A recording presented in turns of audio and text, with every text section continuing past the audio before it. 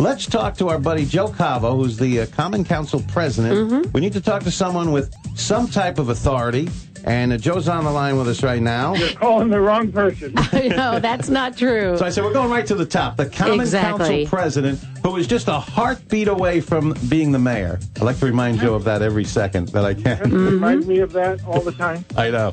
But no, listen, we're talking about this Bob's Stores. Now, they're closing, unfortunate. It's been there a while. So that means we're going to have a void in the community, Joe, and we got to fill a space. Now, we've had some good suggestions. A nightclub type thing. People wanted Cracker Barrel. Yeah, Cracker. That's my choice, Dave Joe. and Buster's. Yeah, Dave and Buster's. Joe, come on.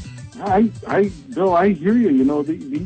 The one thing that we have really going for us here in Danbury is the fact that we're one of the only municipalities that have a real favorable review for starting a new business here in the town. Mm-hmm. A lot of towns in Connecticut don't have that. They're not afforded that same opportunity.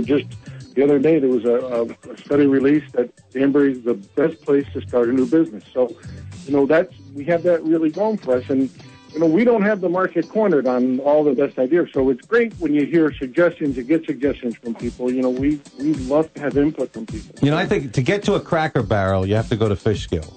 Oh, yeah. Right on Route 9. Right. That's the go-to one, right? You get off there, turn right, and it's down the road a quarter mile. It's a great place to eat. Been there myself many times. Right. And a Dave and Buster's would be great in there. That would be off the chains, Joe. Now, I heard some rumor about Dave and Buster's.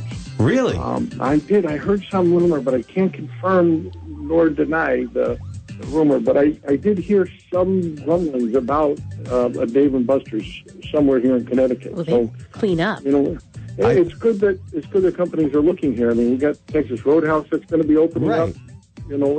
We had the 99 that just opened. People.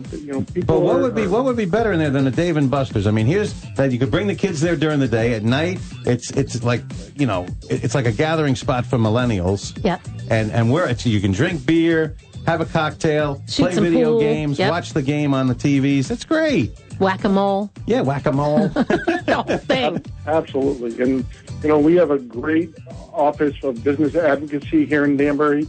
And, they're out constantly working, looking in the bushes for, people that are interested in coming here. So we'll certainly pass that along to them and, tell them that maybe open up that line of communication and say, hey, we have a potential building that's opening up that may work for you. Yeah, definitely. Spread the word. Cracker Barrel or Dave and Buster's. I think those are two. That might work over there.